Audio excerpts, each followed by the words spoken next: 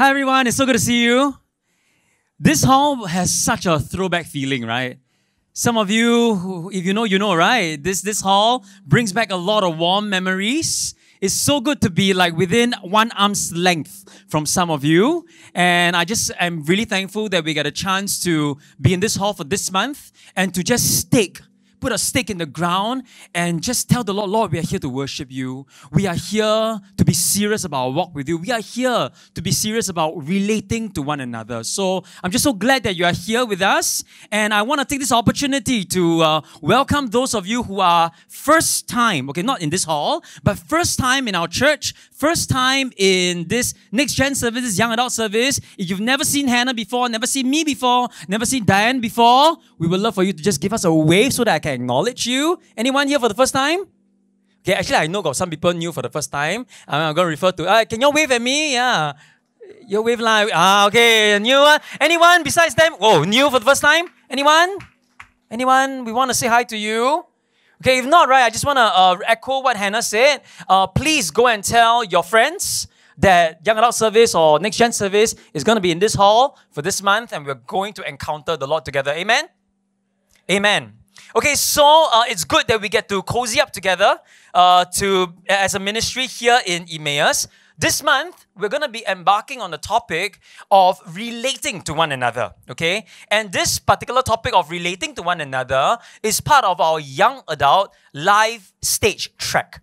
Okay, and so the young people at Eden Hall, they are doing their own thing in their life stage track, and we as young adults, we will be doing our own thing as in our life stage track. Okay, so as Hannah mentioned just now, for those of you who are attending the Young Adult Summit, in that summit, we will be discussing spiritual friendships, we will be discussing romantic relationships, and we will also be dialoguing over same-sex attraction. All right? And in these services for the month of June in the Next Gen service, we're going to be diving into something that's even closer to us. What happens at home. Okay, and how you relate to your family members is an important part of your young adulting journey. So we're going to be calling this mini-series Family Dysfunctions. Family Dysfunction. See, not everyone comes from a dysfunctional family, but if we are honest, most of us here have some kind of family dysfunctions in our family, correct?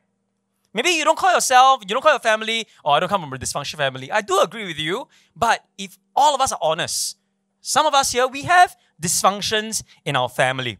And so the particular dysfunctions that we'll be addressing would be absent fathers, and we're going to talk about that today. The next session, we're going to be talking about helicopter mothers. Okay? And then in the last session, okay, we're going to be talking about sibling rivalry. Okay? How are we going to approach these particular topics? What does the Bible say about them? And so today's title of the sermon is A Fatherless Mess in a Fatherless Nest. The big idea that I have for all of us is this. Neglect and passivity can lead to family dysfunctions and enduring consequences in the future. I say this again, you can take a picture, you can write it down. Neglect and passivity, which are the two topics that we'll talk about, can lead to family dysfunctions and enduring consequences in the future.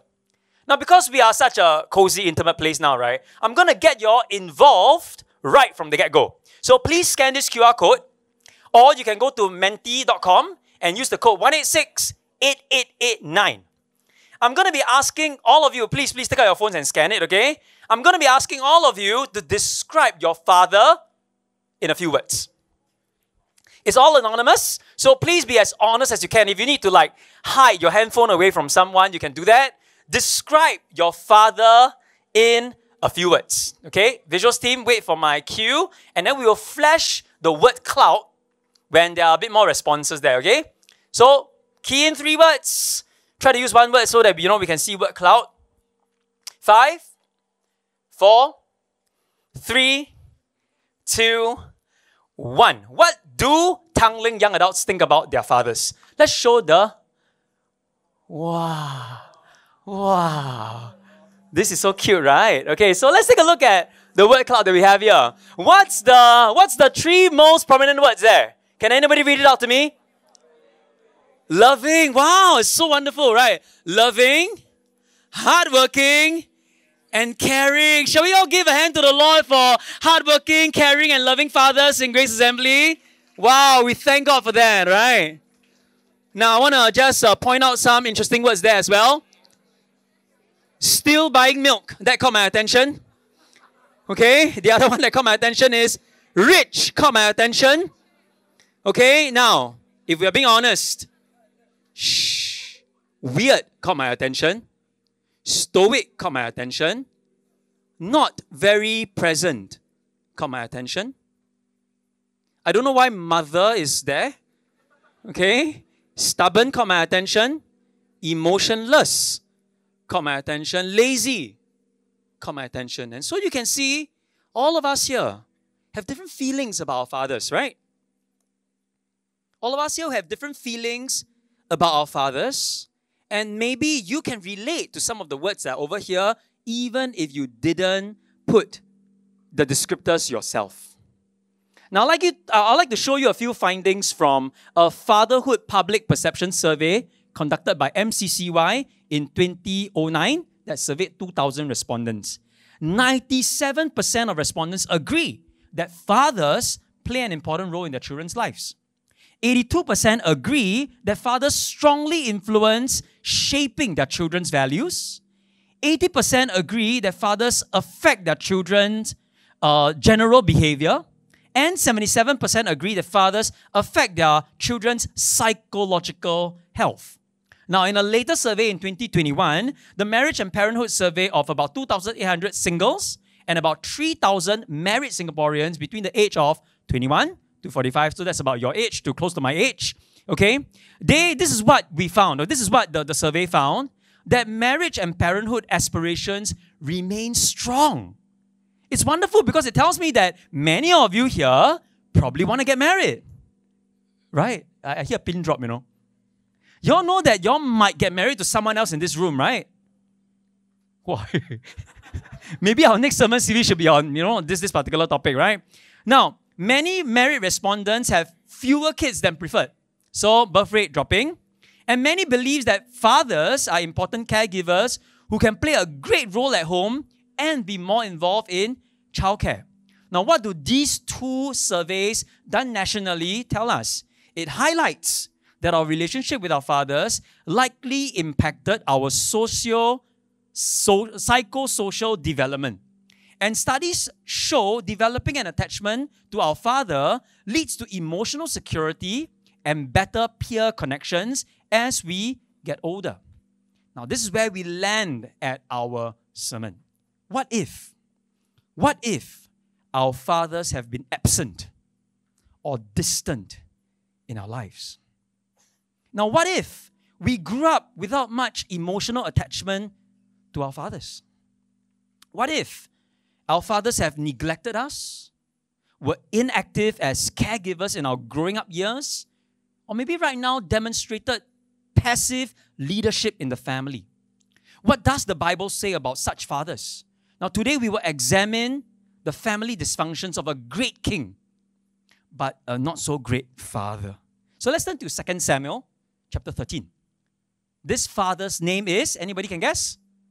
David. And I think he really messed up as a father. So I just have two lessons for all of us. Two lessons that we can learn from David's parenting faults. Two lessons we can learn from King David's parenting faults. And if you're ready, let's get into point number 1. The first lesson that we can learn is that we should confront unhealthy desires before they escalate. Confront unhealthy desires before they escalate, not confront before unhealthy desires escalate, okay? I realize that it kind of reads like that, huh? And I'm reading from 2 Samuel chapter 13, verse 1 to 2, and then verse 6 to 8. So this is what the Word of God reads. You all can see, right? It's big enough? Good. Now Absalom, David's son, had a beautiful sister whose name was Tamar. And after a time, Amnon, another son, David's son, loved her. And Amnon was so tormented that he made himself ill because of his sister Tamar, for she was a virgin. And it seemed impossible to Amnon to do anything to her. Verse 6. So Amnon lay down and pretended to be ill. Cao king, okay? And when the king came to see him, Amnon said to the king, please, let my sister Tamar and come and make a couple of cakes in my sight, that I may eat from her hand. Awkward. Weird, right? Then David sent home to Tamar, saying, go to your brother's Amnon's house and prepare food for him. So Tamar went to her brother Amnon's house, where he was lying down. Now, while the Bible doesn't state Amnon's and Tamar's age, historically Amnon, as David's eldest son, was likely a young adult, someone your age. And Tamar, because she was described as an unmarried virgin, was likely a teenager, someone elevate age downstairs, right? So then you can see that Amnon had an unhealthy, ungodly, and unnatural obsession with his half-sister Tamar. His love for her, you can see that he loved her, right? This word is usually used for lovers, not siblings. And this word has sexual connotations. And so Amnon's desperation led him to feign illness to get close to Tamar. Now, we read this and we can kind of guess what's about to happen. Then entered David, King David. His father, her father, their king, who clearly, as I read this, who clearly seemed oblivious to Amnon's condition and obsession, who clearly didn't sense that Tamar was in a precarious situation. Now, doesn't this tell you how much he actually knew his children? It makes us wonder how much time they actually spent together for David to miss something so obvious. So here's what I suspect. David, for whatever reason, was probably absent in Amnon's developmental years as a growing young man. This suggests that David might have been absent during Amnon's developmental years, and that's why his obsession, this unhealthy, ungodly, unnatural obsession for Tamar was enabled, okay? And this obsession was able to fester, and David's lack of involvement and discernment enabled Amnon and endangered Tamar. His lack of attention to his children's needs and development allowed this situation to fester. So I think it's not far-fetched to say that David's absence as a father and his mismanagement of this situation led to disastrous consequences. It's a classic fatherless mess in a fatherless nest. Now, many of us believe that parents should be vigilant and involved in their children's lives. But not all of us have had vigilant, involved, or present parents. I didn't have them. I don't know how many of you had parents who were not involved, distant, or even absent. My parents divorced when I was 8 years old, and I lived with my father and grandmother, the one, if you all remember from the last sermon, who converted 4 times, right? I lived with her for a few years, and this picture I found, it took me a really long time to find this picture because it's a picture of my dad, my mom, and myself. I could barely find photos of the 3 of us together. The lady at the back was our live-in helper. And when I moved in with my father in those years after the divorce, I grew up in a very rough neighborhood. I mixed with the wrong company and I behaved like a delinquent. You must remember I was really young. The divorce happened at 8 years old. And I was home daily at 11 p.m. Hey, yo. I hung out with gangsters at underground arcades. I watched them take drugs. I stole from my grandma and I was caught shoplifting. All of these things happened before my 11th birthday. Now, I don't fault my father because I think it was a rough time, a very tough time for him as well. He had to work doubly hard to raise my sister and I and his own mother. I know my father tried his best, and I don't blame him for being absent. But as a single-parent child growing in such a challenging environment, I really needed a bit more guidance and hands-on parenting from my father. Now, what happened was that in P5, when my academics nosedived, I moved in with my mother, and I went through my entire puberty without the guidance of my father. I'm still waiting for my growth spurt to come. It's coming soon. And I became a Christian at 12 years old, and I got serious about Jesus at 14 years old. But growing up in those years, I never understood what it meant to be a man of God. And because of my insecurity, I was constantly in and out of relationships, and I made many mistakes with my unchecked and unhealthy desires. I was trapped in an addiction to pornography and ungodly relationship for years, even while I was trying to pursue Christ-likeness. And let me tell you, it was a daily struggle to desire godliness and wrestle with sinfulness on a day-by-day basis. I would have a breakthrough on a weekend, and then on Monday, I'm caught in sin again. Now, looking back, it was during those years that I yearned most for someone to speak life into me, someone to confront my wrongdoings, and someone to call out the man of God in me. Now, I really wished I grew up with a Christian dad, because I think he would have made a difference in my life. But in those years, that yearning for my father was expressed through anger. I was a very angry young person. Have you all ever gone through angry years? I'm the only one? I believe some of us have gone through angry years. Thank you for raising your hand. I see that hand. You know, that's why I thank God for sending me godly male mentors in Grace Assembly. I cannot imagine what I would have turned out to be if I wasn't a Christian and if I wasn't watched over and guided by godly men. It was in that redemptive journey that God undid a lot of parenting hurts in my life. It was necessary for me to find healing and restoration before I got married and became a father myself when I was 30 years old. I wouldn't wish my kids or anyone go through what I went through, but I wouldn't change anything because it made me who I am today. God willing, according to the survey, many of you might go on to become parents one day. Today, the Bible shows us the severe consequences of neglect and how that neglect has a deep impact on a child. In this case, Amnon. He really messed up. But David allowed Amnon to mess up like that because of years of absence, of neglect, of just negligence. And no one was there to check Amnon's desires that were ungodly, unwholesome. But the question now is, what can we do as young adults if our parents are not vigilant? If our parents are uninvolved, or if our parents are absent in our lives, whether now or in the past? Young adults, you have an opportunity to break the cycle of dysfunction in your family. I say that again.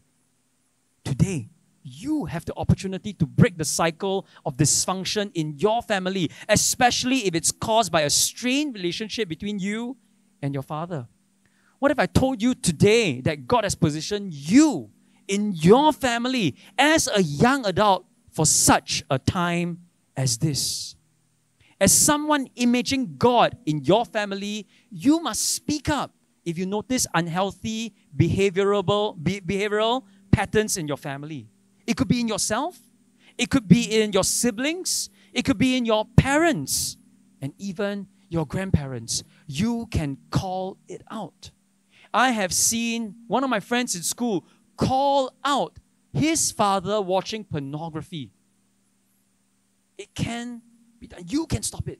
You are positioned in your family for such a time as this. If you've been neglected by an absent father or mother and there are hurts in your life, what are some practical steps you can take to get healing? My prayer is that we don't bring these hurts and pains into our adult years, regardless of whether we'll be single, married, or have children. Now, here's a nice thing about being a young adult. As a young adult, you have a certain level, most of you have a certain level of awareness. Some of you still very blah blah, right? Most of you will have a certain level of maturity. Most of you, okay? And most of you would also have a certain level of agency to do something. Now, my invitation to you is to intervene if you sense that something is not right in your family. or even in your own life. My friends, your actions may prevent future disaster. Your actions today, if prompted by the Lord, if enabled by the Lord, may prevent future disaster. Many of you have access to fellow young adults, to spiritual leaders, to trusted mentors. And in Grace Assembly, we also have lay counselors available for you. So if you know someone who needs help, like an Amnon, or a little bit half Amnon, if you yourself need help, please approach someone appropriate to help you. Don't do life alone. You see, some of us here, like Amnon, we are wrestling with lust and sexual immorality. Or maybe there are some of us here who may know someone in our family wrestling with lust and sexual immorality. My friends, it's time for us to confront those unhealthy desires. Lustful desires left unchecked or unrestrained can lead to deception, sexual immorality, violence, as we will learn later on, and destruction of relationships. Ask God to help you confront ungodly desires both in yourself and in your family members. Don't let this consequence of having an absent parent rob you any further as you continue to mature into single adulthood, marriage, and parenting. I think I've belabored this point enough. The first lesson that we can learn from David's parenting faults is to learn to confront unhealthy desires in our own lives and even with family members. A failure to do so may lead to dysfunction and enduring consequences. Point number two. Second lesson we can learn is to resolve conflicts impartially, to speak up and seek help. Resolve conflicts impartially, to speak up and to seek help. I'm reading from 2 Samuel chapter 13, verse 20 to 22. And her brother Absalom, and this is after Amnon has already taken advantage of Tamar, and her brother Absalom said to her, "Has Amnon your brother been with you? Now hold your peace, my sister.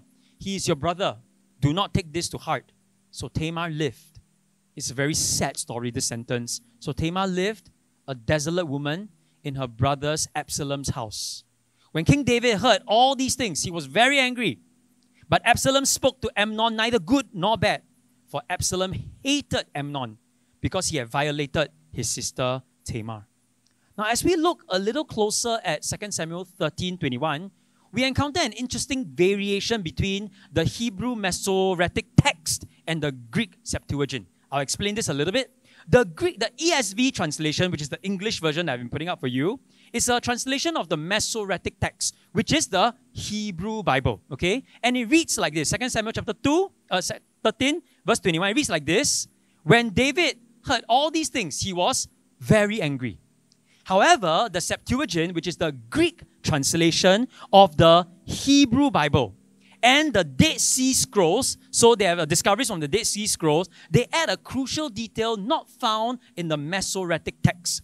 The additional words in 2 Samuel chapter 13, verse 21 are, and you can see in parentheses, when King David heard all these things, he was very angry, but he would not punish his son Amnon because he loved him, since he was his firstborn. Now, I found another version, contemporary English version, that just includes the entire sentence. And it reads like this. When David heard what had happened to Tamar, he was very angry. But Amnon was his oldest son and also his favorite. And David would not do anything to make Amnon unhappy. I don't know about you, but this line, it shows you big time family dysfunctions. On top of just completely missing those cues from Amnon to Tamar, missing the cues of Absalom's anger towards Amnon, now David is enabling Amnon to go away scot-free. No punishment because of his love for him. So, this additional phrase gives us insight into David's complex emotions and his struggles with familial loyalty and justice. Though he was enraged at Amnon's sin, David's misguided fatherly favoritism overruled justice. This passage reveals David's failure to address Amnon's crime. His failure to act decisively against Amnon's crime set a precedence of injustice within his family. Remember, I told you about our big idea? Neglect and passivity has long-term repercussions. And this is exactly what had happened, because what David did at the beginning, the middle, and now it's got long-term repercussions. So first, David was absent. Now he is inactive. He was inactive in the face of doing what is just and right. You know, Scripture repeatedly calls us to pursue justice and righteousness. If you remember Aaron's sermon, he reminded us about justice and righteousness in Micah 6:8. And we also saw a nation crumbling in our Judges sermon series because the judges didn't do what they were supposed to do. So, by failing to uphold justice for Tamar, David not only made Amnon's sin worse, compounded his sin, but he created an environment that enabled wickedness in his family. Very serious. When Tamar was raped by Amnon, she lived in isolation as a desolate woman in Absalom's house. She was described as being devastated and inconsolable. Who could blame her? You're being violated by your half-brother and your father doesn't do anything about it. Imagine if Tamar was your sister and you spend the next 2 years watching her deal with the pain and your father doing absolutely nothing to correct the injustice or confront the crime that happened to her. You know, if you all remember earlier on, Absalom told her to chill, right? But if you read between the lines, Absalom was no chill. He had a prideful and vengeful spirit, and he took matters into his own hands. From that moment of David's inaction, Absalom was already plotting the murder of Amnon. He ordered the slaughter of Amnon, and people knew that Absalom killed Amnon to revenge Tamar. You all thought Judges was violent, right?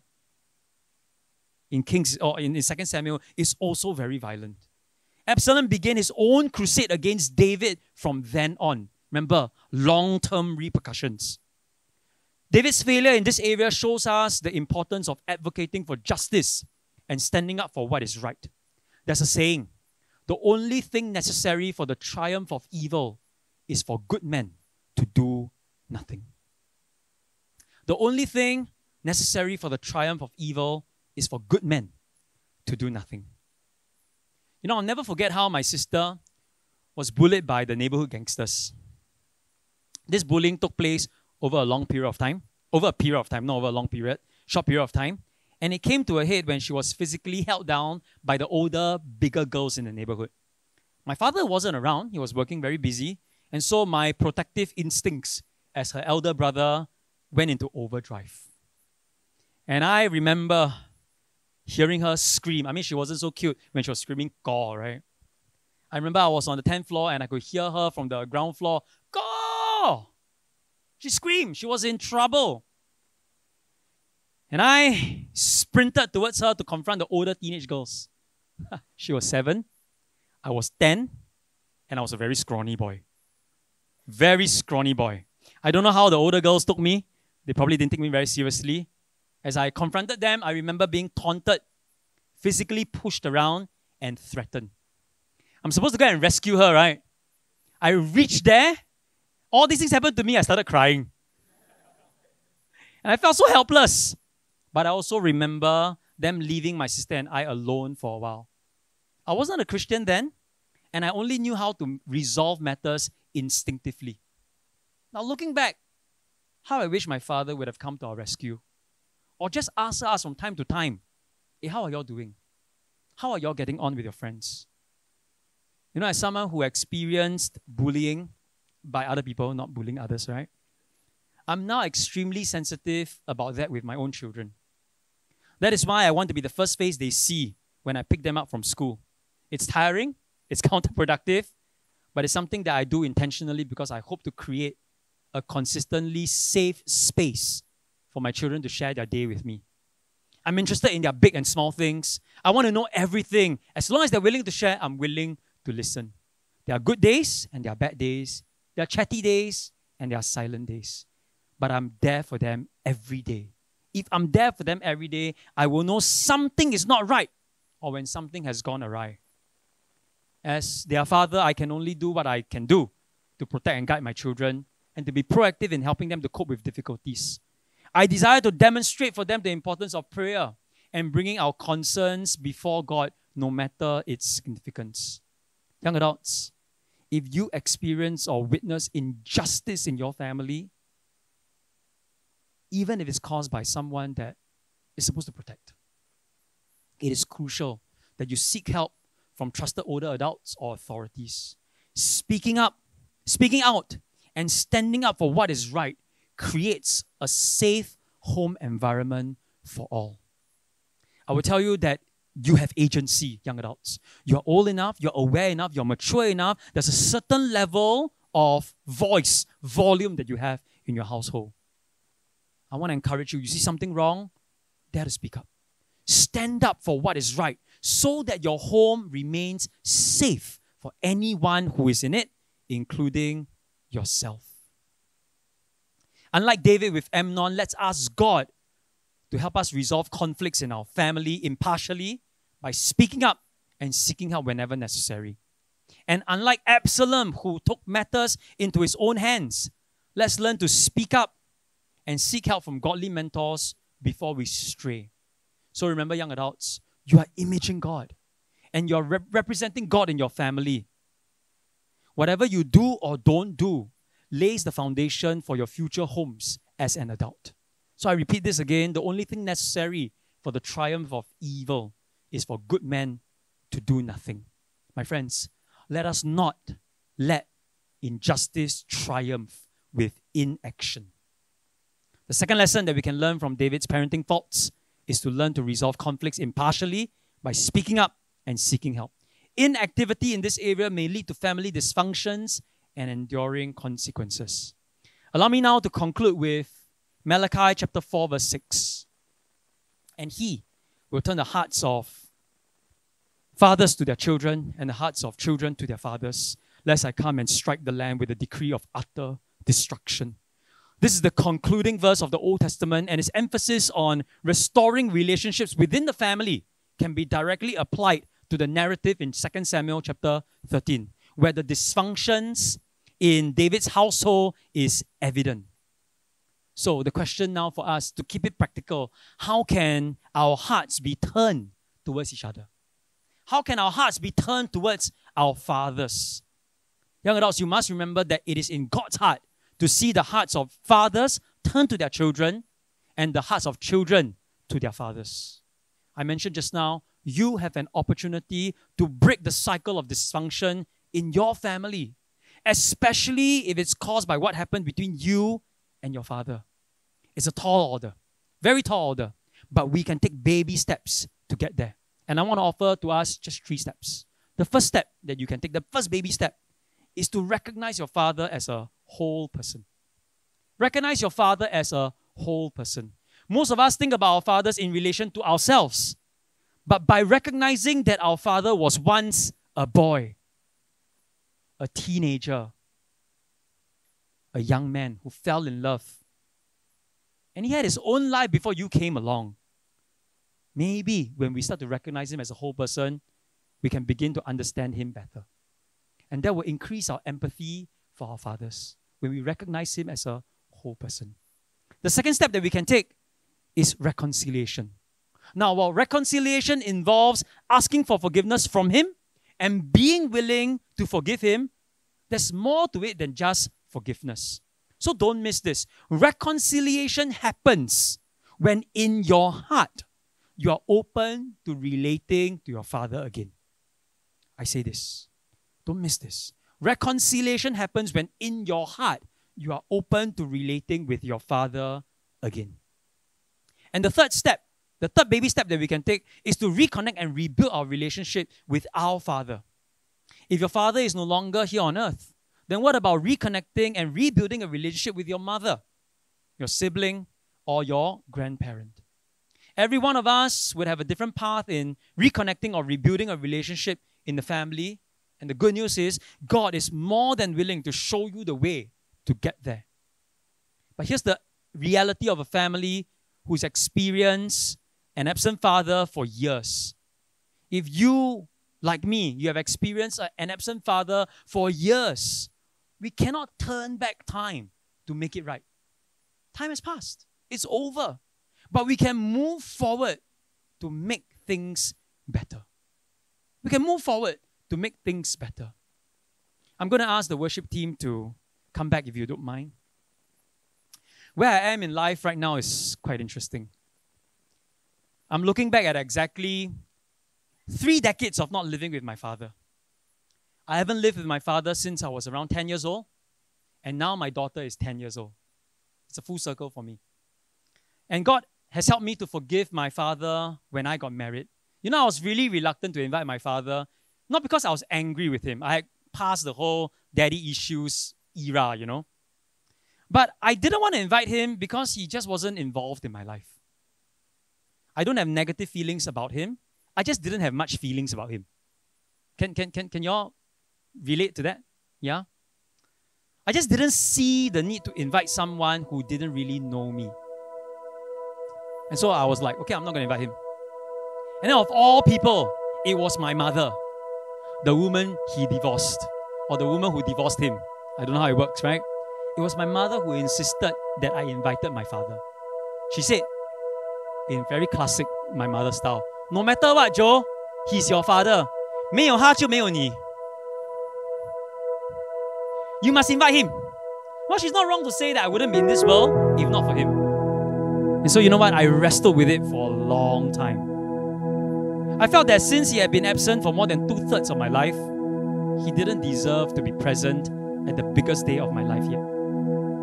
I remember struggling with the Lord and asking Him to help me to do what is right in His eyes. I knew what is right in His eyes is to invite my father. I knew it. I knew it in my heart. I just was wrestling with it, rationalizing with it. And you know what? It was really hard for me to describe it.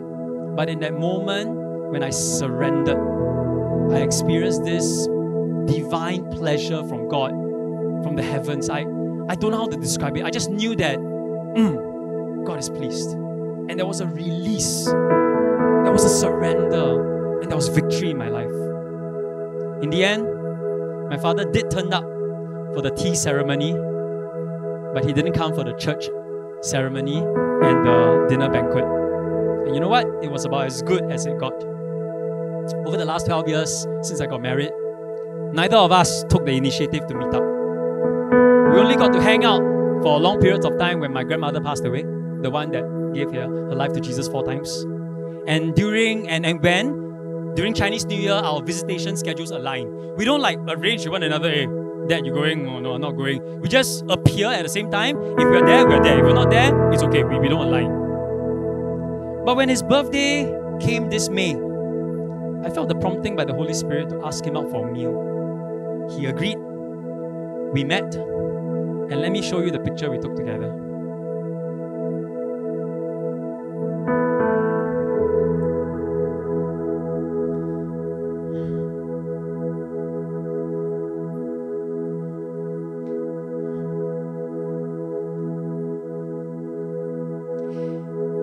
Every year, I would always be texting my dad a happy birthday message. But as far as I can recall, this was the first time in my life I celebrated his birthday over a meal. He's 68 this year.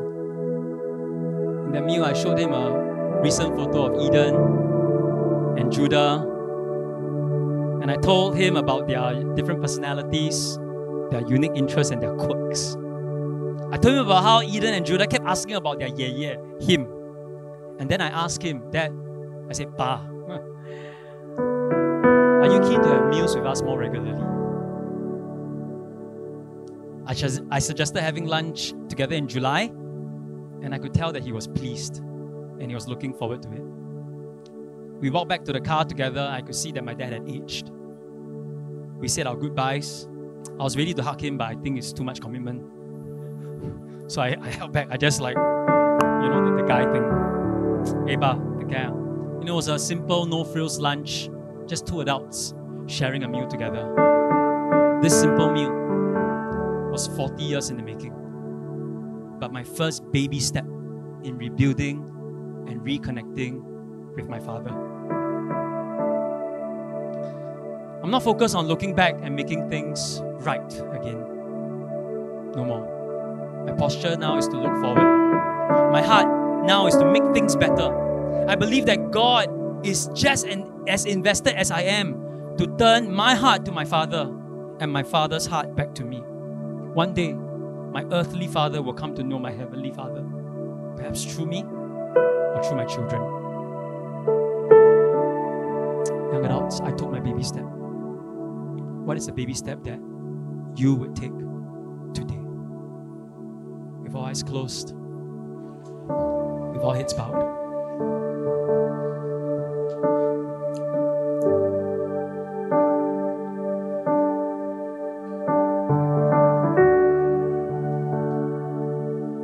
Some of us here, we need God's help to confront unhealthy desires before they escalate. And some of us here need God's help to resolve conflicts impartially by speaking up and seeking help. Today, you're listening to this message and you're asking God for conviction and courage to do something in your family, to do something with your mom or your dad, especially your dad. And you know you can't do the confronting or the resolving on your own strength. And you're saying, Pastor, pray for me. I need God's strength to do what He's calling me to do at home. If that is you, we want to pray with you. I want to acknowledge you. You're raising your hand to the Lord. You're saying, God, help me. Pastor, pray for me. It's tough. I can't do it on my own. But I believe that something needs to be done. And I need God's help to help me do it. If that is you, would you raise your hand to the Lord? Thank you. I see your hand at the side. Thank you. I see your hand at the side. Thank you. I see your hand at the back. I'm going to wait for a while. You know. Thank you. I see your hand in the center here. Thank you. You know that God has already spoken to you about something that you need to do at home with someone or about something, and you're finding it tough, but you're saying, Pastor, I know I have to do it. May the Holy Spirit empower me, enable me, give me the conviction and the courage to do what is right in the eyes of the Lord. If that is you, would you raise your hand to the Lord? Thank you. I see your hand in the front. One last call. Pastor, pray for me. If that is you, would you raise your hand to the Lord? Thank you. I see your hand in the front. Thank you for your honesty. We're going to pray together later at the altar, but I have one more altar call for all of us. Some of you here listening to this message, you want to partner with God to turn your Father's heart to you and your heart to your Father. You know, it could begin with recognizing your Father as a whole person. It could involve reconciling with Him and being willing to relate to Him again. It could mean being willing to forgive Him or asking Him for forgiveness. Ultimately, it is to lead to rebuilding and reconnecting with Him. You know today, listening to God's word, you need to take a baby step. And you definitely need God's help because there are so many different complicated emotions involved. But your heart is to God. May the heart of my Father turn back to me, and may my heart be turned back to my Father. If that is you, saying, Pastor, pray for me, that it may happen in my family. Without anyone looking around, please. If that is you, would you raise your hand to the Lord? You want to get things right with your Father. Thank you, I see your hand. Thank you, I see your hand aside. Thank you, I see your hand on my left. Thank you. We are a young adult community here. We're talking about tough matters. Matters very close to our heart. But if we don't address it now, it's going to have long-term repercussions. So today, you want to put a stick in the ground. You're saying, no, Lord. Today, Lord, my heart will turn back to my Father. Today, Lord, will my Father's heart turn back to me. If that is you, would you raise your hand to the Lord? Thank you, I see your hand. Thank you, I see your hand at the side there. Just very quickly lift up your hand. I want to acknowledge you. Thank you, I see your hand at the side there. Appreciate it. One last call. That is you. You know that something needs to be done between you and your Father today. Would you raise your hand to the Lord?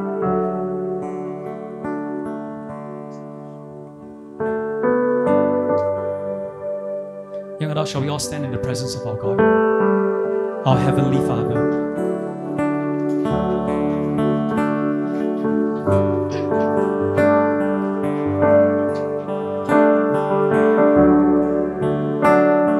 Diane is going to lead us in a song. Many of you have raised your hands. Some of you have not raised your hands. It doesn't matter. The altar is open. We're going to encourage you to take the next step of coming to the front. We want to pray with you. We want to cry with you. We want to kneel with you. We want to speak life into you. We want to call courage out of you. We want to pray that your heart will turn back to your Father. Your Father's heart will turn back to you. So as Diane leads us in a song, the altar is open. I want to encourage all of you who know you need to be at the front to come to the front. Let's worship God. Are you hurting, broken within, overwhelmed by the weight of your sin? Jesus is calling. Have you come to the end of yourself?